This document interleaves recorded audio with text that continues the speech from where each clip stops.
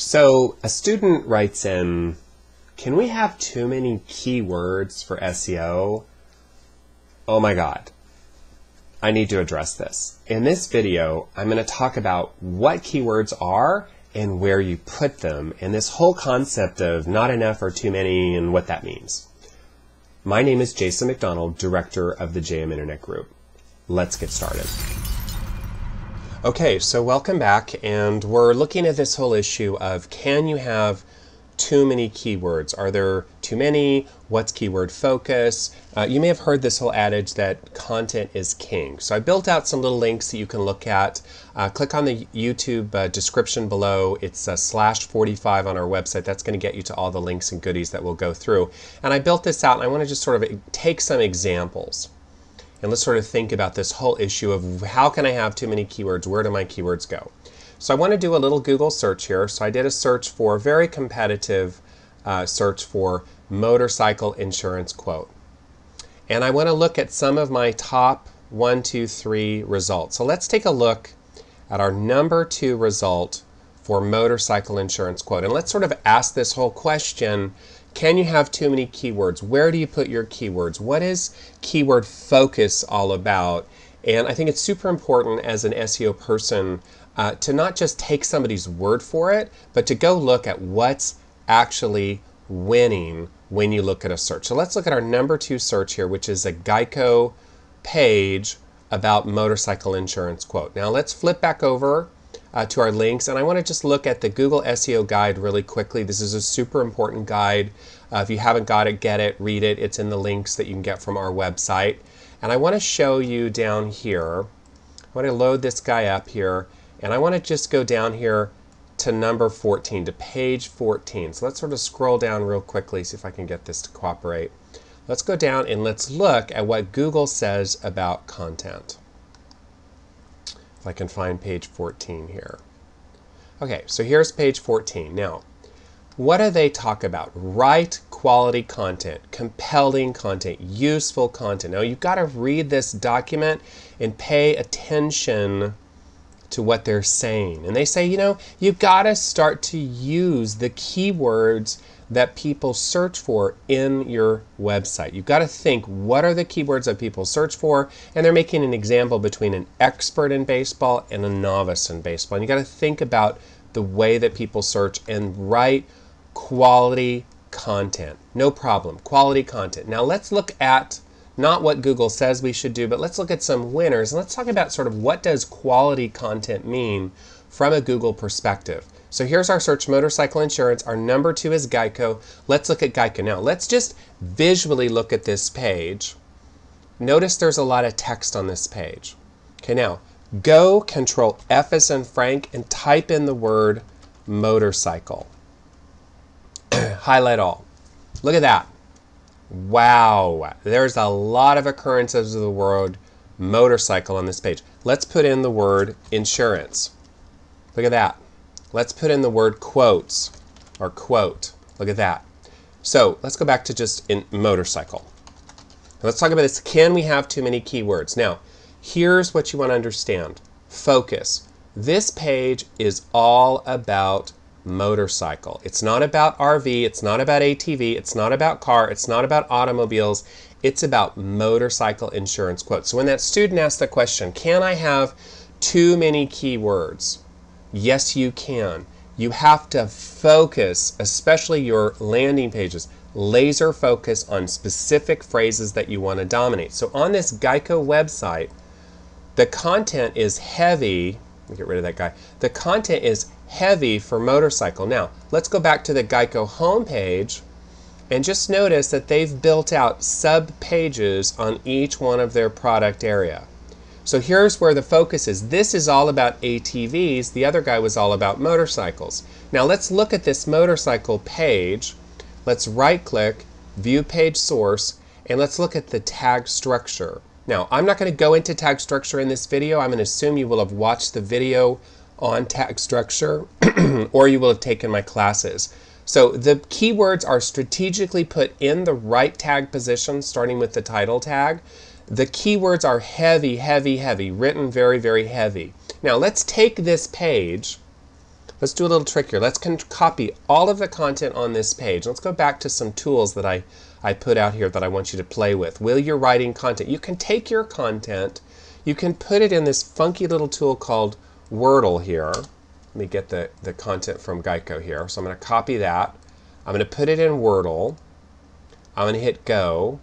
I'm going to say yes, I want to let the Java run. So it should run my Java for me. If it doesn't run, there it goes. So what Wordle is going to do is create a word cloud. Yes, I want to run that. It's going to create a word cloud about this. Now let's sort of randomize it. You can have some fun with it and just sort of see it. Now look at that one right there. That's a good visual. Look at the motorcycle. Look at the motorcycle. Look at the insurance.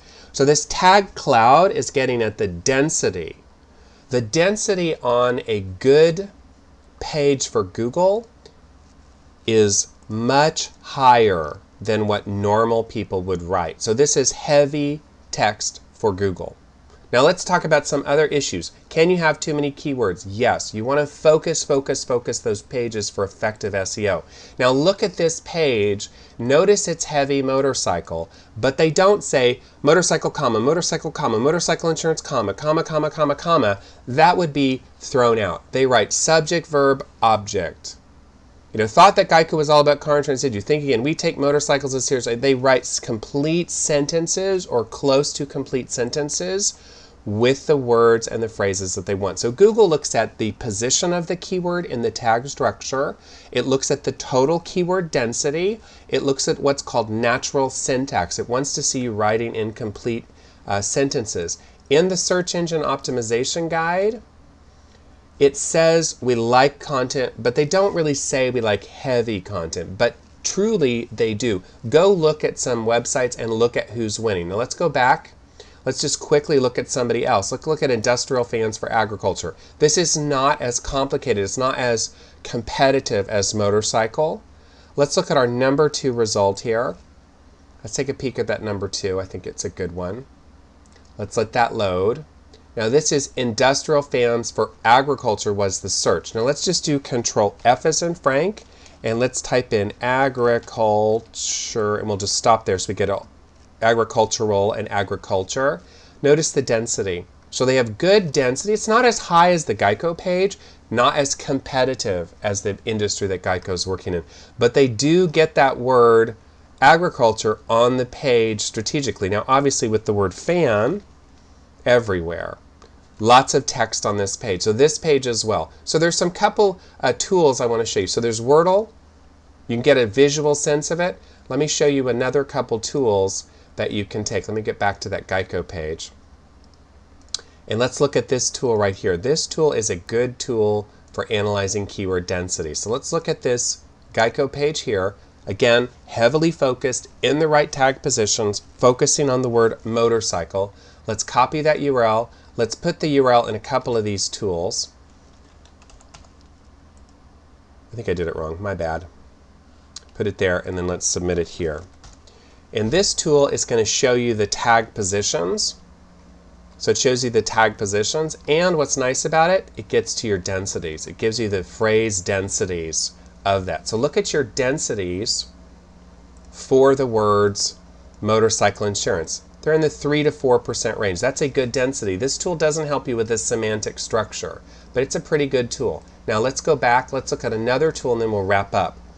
So this tool here is a pretty good little tool here. This, wrong one. Let me get the right one. MetaMind. This tool here is very, very cool. Take your content, paste your content in this tool. It's going to build a word cloud, and it really kind of synthesizes what I've talked about. So we have a nice focus on a target keyword, in this case motorcycle insurance.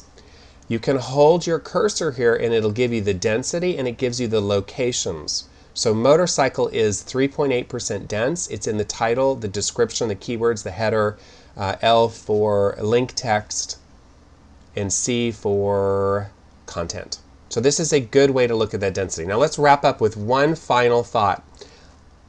Let's take this motorcycle page here very, very well. Our whole question was, can we have too many keywords? Yes.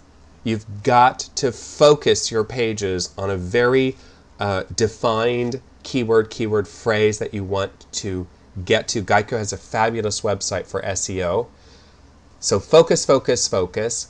Get the keywords in the right tag positions. Write much heavier keyword content than you would normally. And then finally, I want to leave you with this thought. There are some tools on the internet, such as this guy here, the Grammarly.com tool. Let's just paste that and let's talk about that while it's checking.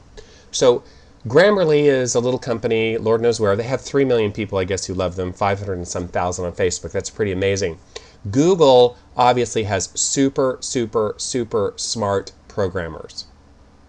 If Grammarly can analyze your content and check it, do you use subject, verb, object? Do you use correct English? Do you use correct spellings?